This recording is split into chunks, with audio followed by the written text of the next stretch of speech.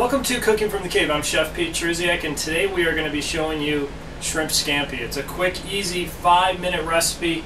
We're going to be using some garlic scapes. Garlic scapes are predominantly available in the first couple weeks of June in the Midwest here. Just check with your local farmer's market to find the garlic scapes. I'm going to show you how to utilize these, but that's what makes this recipe so unique, is that instead of using the bulb of garlic, which normal shrimp scampi recipes call for, we're going to be using the garlic scapes. Gives you a little sweeter flavor and a little bit less intense in that strong flavor of garlic as well. I'm going to show you how to cut that up, and I already have some diced up over here. And garlic scapes are the part of the garlic that shoots out.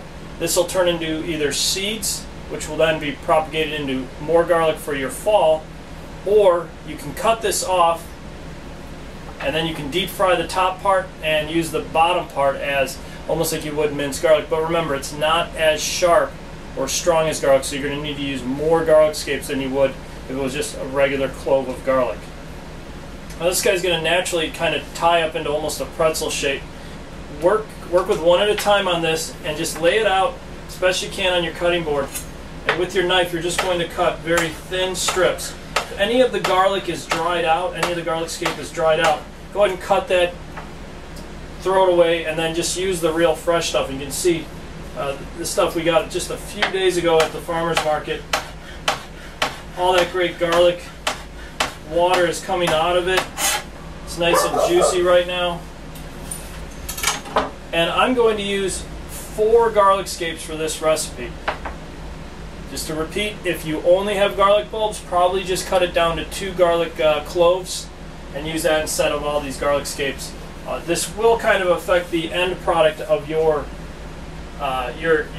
dish, because ours will be a little bit greener than yours, but the flavor will be very similar.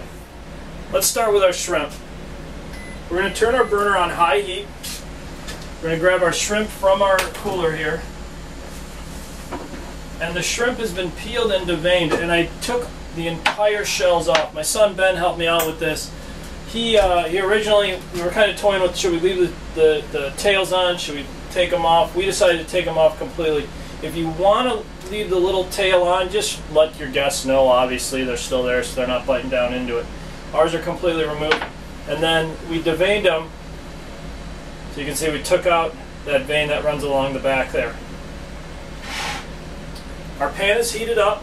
We're going to add about 2 tablespoons of oil, and it won't take long for it to heat up. We're going to add 2 tablespoons of butter.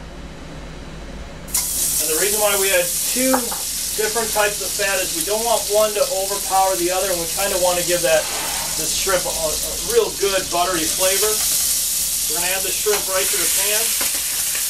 It's going to go really quick, so just make sure your shrimp is spread out evenly in there. And they're going to go from that gray color to a bright pink or even a red color. Again, don't forget, this is going to be on high heat. We're going to add 4 shallots. We're going to add our 4 sliced up garlic scapes.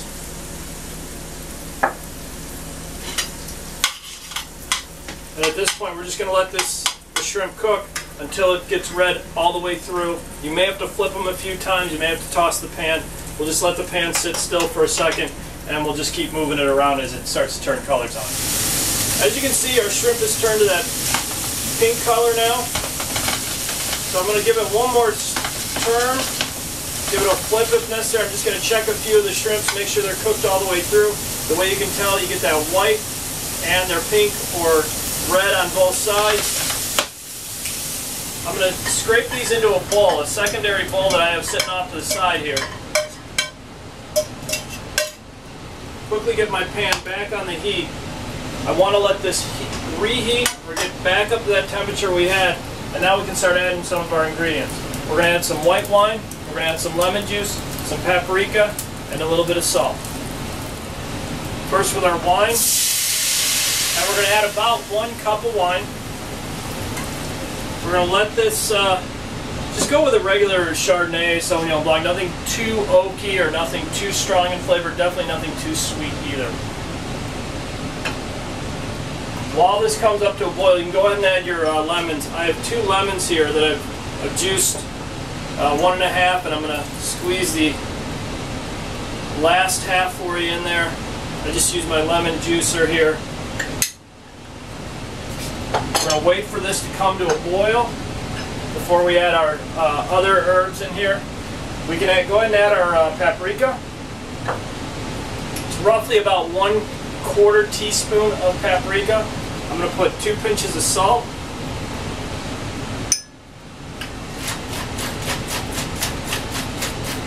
About a teaspoon of fresh cracked black pepper.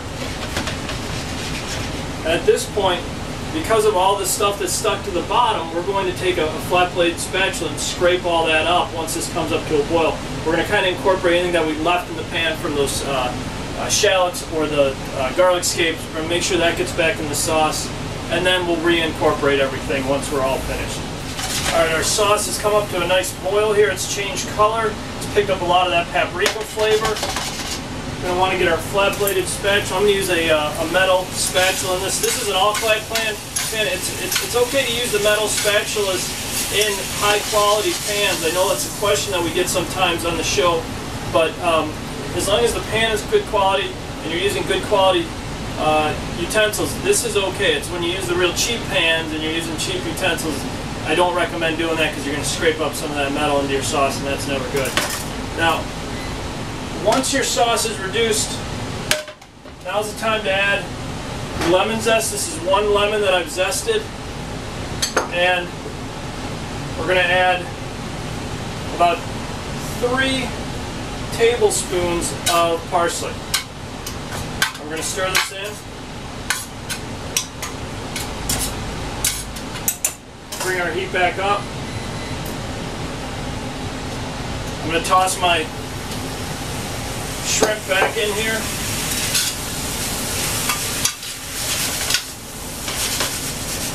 And that's it. There's your shrimp scampi. Simple as that. All I'm going to do is grab some plates really quick. I'll plate this up for you, maybe get some garlic bread going. Alright, so I'm going to plate this up. Some other variations of just serving this straight up is to go ahead and serve with some garlic bread, some pasta maybe, some nice herb and garlic pasta would go great with this, or even some roasted peppers. And I was tasting some of this sauce while we were getting the plates all lined up, and it is delicious. The garlic scapes still have a little crunch to them, a little texture still in there. I'm going to serve this with a few pieces of garlic bread, so there's something to help mop up that sauce. But there you go. Shrimp scampi made with garlic scapes. A seasonal delight. You got to try them if you see them at the farmer's market. This dish probably took us about 5, maybe 10 minutes at most. Try it out. It'll become a favorite of yours. Thanks for watching Cooking from the Cave. I'm Chef Pete Truziak, and I'll see you real soon.